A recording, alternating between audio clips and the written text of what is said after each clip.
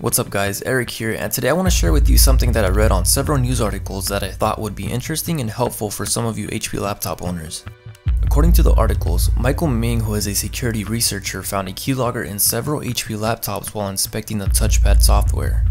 In case you don't know, a keylogger is a program capable of capturing every keystroke that you input on your keyboard. This is actually the second time this year that a keylogger is found in HP laptops. This one in particular has affected over 460 different HP laptop models, some dating back to 2012. The keylogger is set to be disabled by default, however, hackers could enable it by setting a registry value.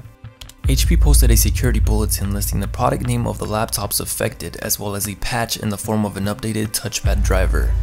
The link to the bulletin is in the description down below. If you own an HP laptop, make sure to check it out and see if your laptop has been affected by this. If so, download and install a driver provided. If you don't know the product name of your laptop, it is usually located at the bottom side of your laptop or inside the battery compartment. You can also find it by pressing the FN and escape keys on your keyboard at the same time.